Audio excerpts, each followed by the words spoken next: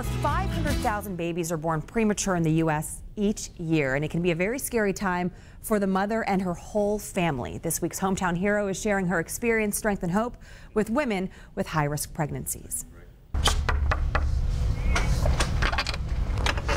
How are you? Got your bed rest basket. Heather Barrow is spreading hope to women with high-risk pregnancies.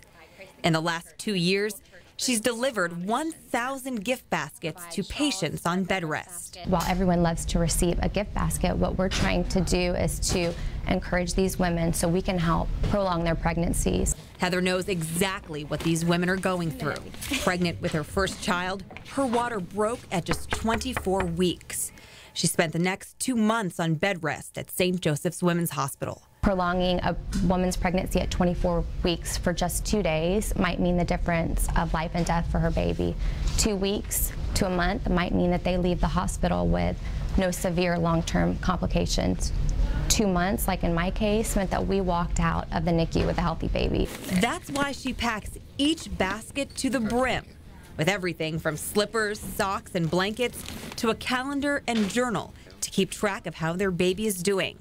It's more than some patients ever imagined. It makes you feel like someone thought ahead for you, which was nice. Heather has her sights set high. Her foundation is getting ready to expand to a second hospital next year. Her goal? To reach every woman on bed rest for a high-risk pregnancy across the state. That's close to 90,000 a year, so that's a big goal that, we would love to be able to serve everyone, and we're not there yet, but I think that someday we will be there. You saw that cute little kid pushing that cart. That's Heather's son, Hill. He's now 4 years old, a perfectly healthy boy, and he's pretty adorable, too. For more information on her foundation, High Risk Hope, you can go to our website, myfoxtampabay.com.